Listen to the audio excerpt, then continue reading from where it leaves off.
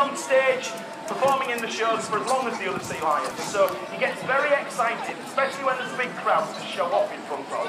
So anything can happen in the next 5 minutes. We'll start with a wave, I think. If you all stick an arm in the air and wave at Miguel, you might get a wave back, if you're lucky. Can you manage a wave? Oh, that's a big wave. Well, that's a good start.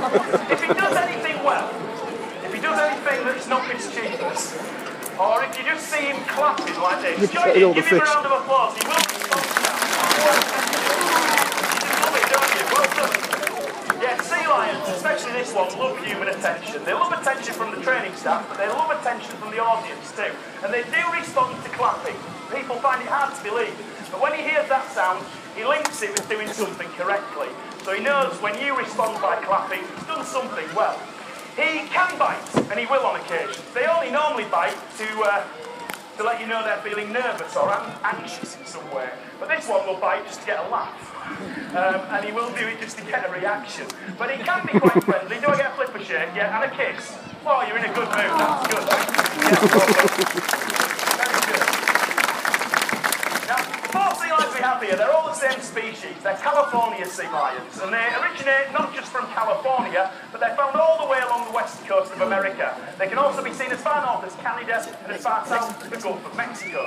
They're not endangered or threatened. They're doing pretty well in the wild, I'm pleased to say. They face a threat from pollution and from predators, but despite that, they're doing well with an estimated 750,000 of them found along that stretch of coastline. That's the reason we keep a male group here. We have bred them at Flamingo Land in the past. We may do again in the future, who knows? But at the moment, we keep a bachelor group. There is another reason for that. They breed really well. So if we had any females within a few years, we could be overrun with baby sea lions. We need a bigger pool and a lot more staff, because the 4 we have are quite enough to cope with at the moment. But we may breed them again in the future.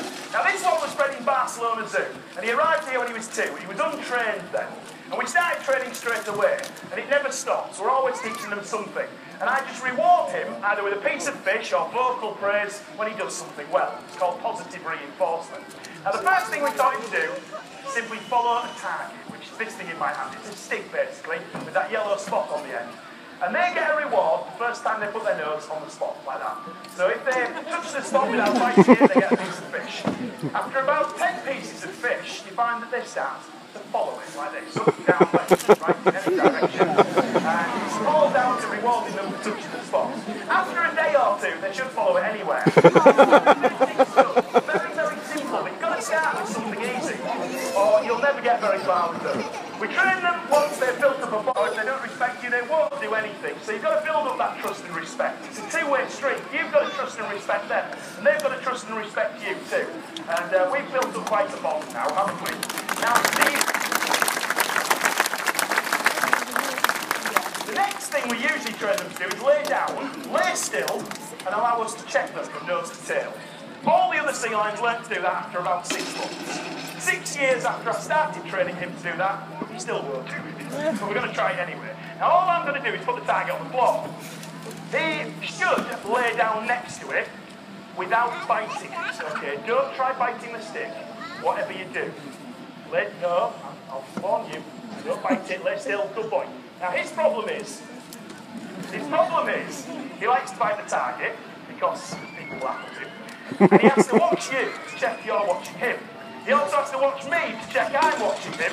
And he can't watch me and you and sit still at the same time. But when he does, we're going to give him that reward. All I want you to do is calm down, relax, lay still. I know you find it virtually impossible, but if you can do that for about 10 seconds, you will get a big mackerel, okay? That's not it, yes. Now, all we want him to do is lay there and relax. Eventually, we hope the vet will be able to come and do his job properly. The vet can stand here where I'm standing with the other 3 sea lions. They'll lay perfectly still.